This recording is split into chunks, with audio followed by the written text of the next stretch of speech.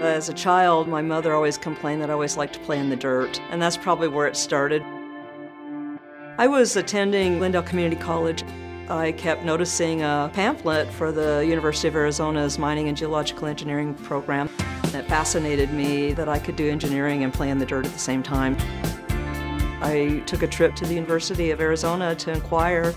As I was preparing to leave, the director of the department at that time asked me, would you like a scholarship? And I was like, are you kidding? Of course I'd like a scholarship. I'm a single mom and I have quit my job, and a scholarship would be great.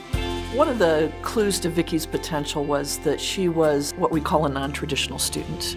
She was older, she was raising a child, and had already worked, and she knew what she wanted to do and what she didn't want to do.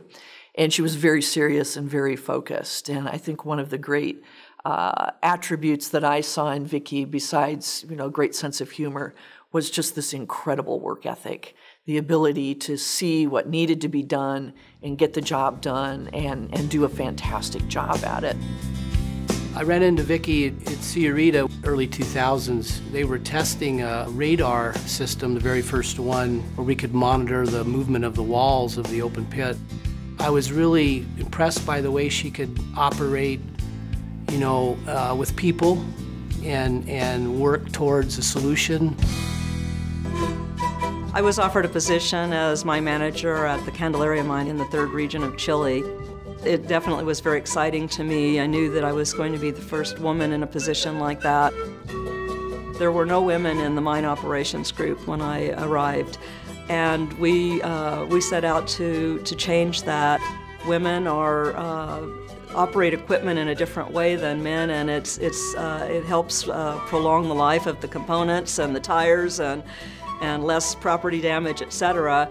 Of course, the men thought I was just saying that because I was a woman, I think, but it wasn't long before the maintenance department was recognizing this as well and saying the same thing.